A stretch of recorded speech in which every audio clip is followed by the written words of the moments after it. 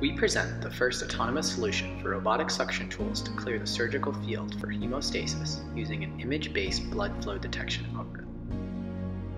Vessel ruptures can occur at any point during surgery and require an immediate reaction. The first step in this incident is clearing the surgical field of the flowing blood, which is a surgical task we present an automated solution for. To detect blood flow, we utilize temporal visual information in the form of optical flow, as shown on the right. These detections are then fused together temporally in a probabilistic filter to estimate and track the region of flowing blood in the image frame, as shown in this in vivo video.